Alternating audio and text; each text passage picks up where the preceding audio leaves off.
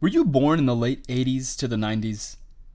Were you forced to go to church every Sunday morning? Did you live without cable television throughout your childhood? Did you find yourself talking to imaginaries growing up? If you answered yes to any of these questions, you might have seen the show McGee and Me. So join me and let's dive into the strange world of television in Trash TV.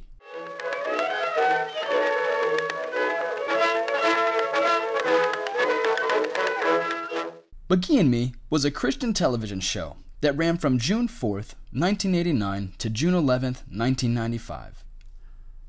The episodes are all around a half hour long, featuring the main character, Nicholas Martin, played by the young Joseph Damon, and the cartoon character, McGee, voiced by Quincy Johnson. The show was written and directed by Bill Myers and Quincy Johnson. Nicholas is an artist. He can draw, and is only around 11 years old when the series begins. Nick, being young, creates his own character that he can draw and comes to life named McGee. McGee is alive, but only Nick and Nick's dog, Whatever, can see and hear him. The show hints that other animals can hear and see him too. This mainly is in the first episode, The Big Lie. But the Lone Ranger here has offered to help me bathe. Sure, they always wash their food before they eat it. Righto, they always wash their food. That's not right, buddy. Get me out of here. McGee acts like Nick's conscience, attempting to help Nick in any way, but usually as a third party with a slight bias to what will move the story along. To make the big impression. Are you cracked? Didn't you just hear what he said? Come on, kid. Just go up and rap on one of those windows, and we'll be heroes. McGee. Nicholas! At the beginning of the series, Nick has just moved to a new town in Eastfield, Indiana. Nick lives with his mom, dad, 2 sisters, and grandmother. Nick's dad, David, is a newspaper journalist. His mom, Elizabeth, works at a counseling center. Nick's oldest sister is Sarah, and his youngest sister is Jamie, and they all live in their grandmother's house with her. Nick, being brand new to Indiana, shortly makes a friend after his first day of school. This happens right after encountering the town bully, Derek Kreider. Nick's new friend, Louis Armstrong, saves Nick from getting his face almost smashed in. Smash his face in. I mean, people aren't gonna fear him like they used to. His reputation will never be the same. But Derek Kreider, a man of principle, is willing to sacrifice all that on a little nothing like you. Don't you wish? Louis saves him by being clever and using reverse psychology on the not-so-clever Derek. Renee Johnson and Philip Monroe are 2 other friends that show up later in the series and continue to pop up till the end of the series. Jordan Michaels replaces Louis in the New Adventures episodes. These were McGee and Me episodes, but Nick is in junior high. Previous, Nick was in elementary school. The New Adventures series tackles a little bit more mature elements that the previous episodes in the series didn't. Where the original series invested in issues like lying, making good choices, and helping people in need, the New Adventure series tackles issues like coming of age, facing your fears, realizing privilege. The middle ground between these 2 slightly different series is 'Twas the Fight Before Christmas and Take Me Out of the Ballgame. These episodes are from the original McGee and Me series, before the reboot, but shortly before. These episodes start to touch on a bit heavier subjects to show maturity in Nick as well as the viewer. 'Twas the Fight Before Christmas is a Christmas episode and helps the viewer grasp the Christian meaning of Christmas, touching on forgiveness, privilege, class differences, and abuse. Hey, that's just about enough of you! Get out of here!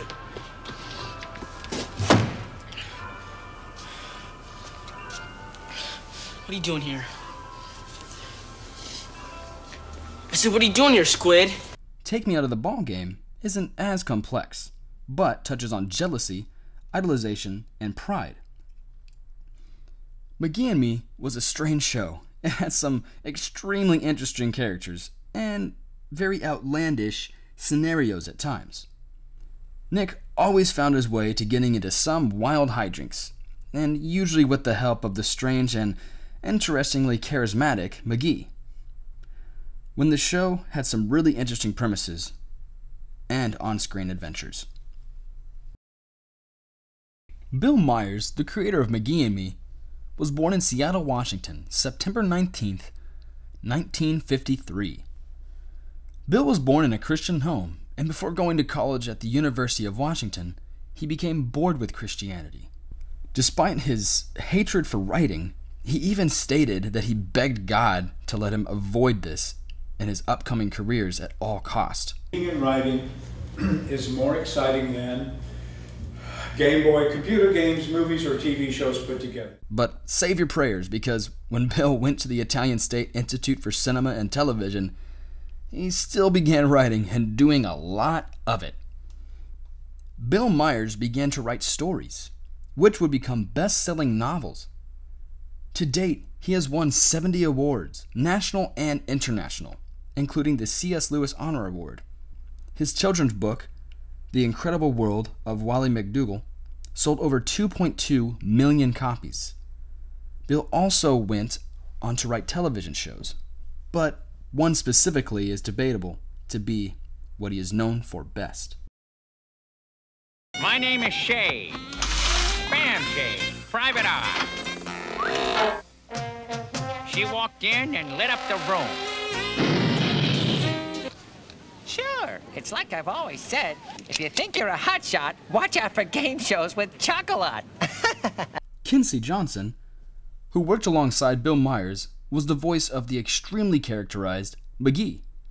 McGee was in the show as a creation of Nick's and is sometimes an antagonist to the show. Acting like a conscience for Nick sometimes helps him make decisions, which usually move along the plot. Sometimes the decisions are good, and other times they can get Nick into a bit of trouble. So what do I do against Derek and the goon platoon? Do? You can call Goliath breath out, that's what. One-on-one, man-to-man, mano-mano. Victim to mugger. I can see it now. You get him against the ropes, he comes at you like a Mack truck. He swings, you duck. McGee, the guy is twice my size. Besides, you know how Mom and Dad feel about fighting. Ken would voice more characters in other shows he helped produce or direct. Most known would probably be The Adventures in Odyssey, which went on to be a very successful TV series, as well as stories and audiobooks. A few special guests also showed up in the show continually throughout. Frank Satanoa, Grey Wolf Salcedo, is a Native American actor who was in the first episode of the series. He played an old Native American man with arthritis. Because of this, it causes his house to be run down, and the children of Eastfield began spreading untrue rumors about him and his home. Yes, it is run down all right. But he's got arthritis so bad he can barely get himself around.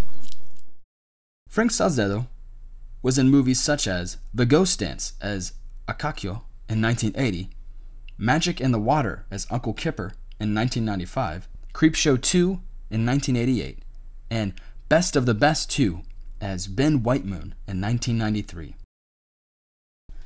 Richard Van Patten, who's been on the screen for over 50 years, he played Graham as an owner of an art store in the episode Do the Bright Thing, when Nick is debating spending his money on a new art desk. He was in movies and shows like Spaceballs as King Roland in 1987, Nose job? I don't understand. She's already had a nose job. It was a sweet 16 present. Robin Hood Men in Tights as the Abbot in 1993, Hey, Abbott! I hate that guy. Happy Days as the Assistant Principal Marvin Connors / Hunsenberger 1976, and Arrested Development as Calvin Coolin in 2005. Quitting tennis. Bye-bye. Dirty Tennis. It's the perfect gift for tennis hackers everywhere. Grant Goodeve, another actor who's been on the screen for quite a long time. just about 40 years, also appeared on the screen alongside Nick and McGee. He was Brad Gifford, a wilderness explorer, and a guide in the New Adventures episode, In the Nick of Time. He had part in movies and shows such as The Love Boat, as various roles in 1978 to 1983, Licensed to Drive as the DMV instructor in 1988, and Hot Rod as Sonny Munn in 1979. Oral Leonard Hershiser, who mainly played for the Los Angeles Dodgers as a pitcher, he played Major League Baseball from 1983 to 2000. He guested as himself in the episode Take Me Out of the Ball Game, during a daydream that Nick has about himself while on the baseball field. Terry Bosman and Vaughn Taylor play Nick's parents, David and Elizabeth Martin. Sarah Damon and Chelsea Hertford play Nick's older and younger sisters, Sarah and Jamie Martin. Sarah was Joseph Damon's actual sister in the show. Eve Brenner as his grandmother, and a sweet dog named Pound Cake played the Martins' family dog, Whatever. Nick's friends, Louis Armstrong and Renee Johnson, are played by Brent Kelly and Shalissa Hurt. The town bully, Derek Kreider, played by Johnny Green, and Philip Monroe is a friend Nick makes when Derek begins bullying young Philip in the episode Skate Expectations. Oh, come on, that is enough. Raspberry, my favorite. Philip is played by Whitby Hertford and continues to be in the show even after the reboot in The New Adventures. He's got that right. What can I do for you, kid? Got any old Spider-Man comics? No, but I know a dealer in Toronto might. The Panasonic fax system can be important to even the smallest business. He's faxing me some covers. Whitby Hertford could have had a whole video for himself, with all the things he has done since playing a small young boy in McGee. Whitby went on to continue acting after McGee and Me, and he also began directing in his later years as he got older. You know, dead people aren't the ones to be scared of. Whitby has been in numerous films and shows, a lot that we have all grown to love. Here are some that would be most familiar. The Nightmare on Elm Street 5, The Dream Child as Jacob Johnson, 1989. The Addams Family Movie as Little Tully in 1991. Glee as Dakota Stanley in 2009. He even did voice acting on the Little Mermaid TV series from 1991 to 1994. Tiny Toon Adventures, 1990 to 1992. Batman the Animated Series in 1994. The Land Before Time 3 in 95. Chowder in 2009. Star Wars The Clone Wars TV series from 2010 to 2013. But my favorite is his small role in Jurassic Park, 1993. Whitby found a love for the stage and began directing his own acts in London and Utah, and serving as the artistic director for the theater company Riot Act. Whitby's directing credit are as listed, but not limited to An Enemy of the People, Mopey Rex, Poor Bastard, and House, which is an adaptation of Romeo and Juliet, but with an immersive LGBTQA take on the well-known play by William Shakespeare. Brent Kelly, who played Lewis, went on to join the Air Force after doing all the original episodes. His younger brother, Sonny Kelly, took his place in the show as Jordan Michaels. Soon, they were both in the Air Force together, right before tragedy struck. Brent committed suicide while in the Air Force when Sonny reached age 26. Sonny has dedicated his life to encouraging and inspiring others. He does that through his comedy and being a teacher and also a motivational speaker. Sonny's latest work, The Talk, addresses the challenge parents of black children experience when preparing them to survive and thrive in a radicalized America. Joseph Damon, who played Nick throughout the entire series, like most actors, weren't like their characters that they portrayed on the set. I mean, who would want them to be? After the show ended, Joseph worked in catering, retail, but more importantly, worked on a few more shows. He may not have acted in these shows, but he worked as a head logger, transcriber, and assistant story producer. He worked mainly on shows like The Bachelor, The Bachelorette, Trading Spaces, and It's Me or the Dog. Also driving limos for Santa Barbara Hot Rod Limo in later years. Like most shows, this is always more happening behind the scenes. Joseph was addicted to alcohol and cocaine for a few years after his parts in McGee, using a lot of the money from being a child actor for his addictions. I was a child actor, so I got a bunch of residual checks unexpectedly in the mail, about 18 grand, and I spent it all on booze and cocaine. He is now sober, 8 years sober, since winter of 2016. After some time, Joseph got back to making short films in 2019. He was in a short film called Treat Yourself.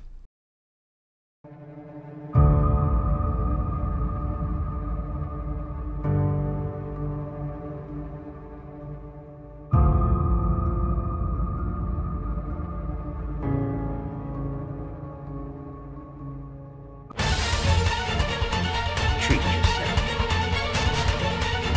Treat yourself. Treat yourself. Treat yourself. Treat yourself. Treat yourself. A dark comedy about a suicidal man looking for the best way to end it all. Written and directed by Nathan Leonard. Honestly, guys, I really recommend you check this out. I'll post a link in the description. Now, one of my favorite things about this series is the music. The music is definitely dated, but it still sounds great, and is hard to deny. They are without a doubt a solid jam. James Covell composed every song for the full series. Right after James graduated USC in music composition, he started his music career, scoring, songwriting, and conducting his way through his career, and still to this day. James has even done music in Netflix Beastmaster, CBS's Hunted, and of course, McGee and Me. His songs were the theme song, Love Never Lies, Love never lies. You'll Never Be Alone, Never be alone. That's what I tell myself every day. Stand Up, Stand up, do what you have to do. Stay tough, 'cause you're gonna make it through. It's Gonna Stay Right There in Your Heart, It's gonna stay right there in your heart. Oh, right there in your heart. Step by Step, Step by step, one step at a time. Step by step, never looking behind. Do the Bright Thing,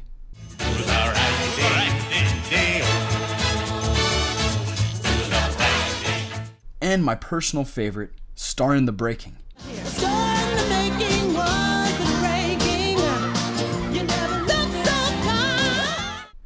If you haven't heard any of these, I'll post a link in the description. I think they are a treat.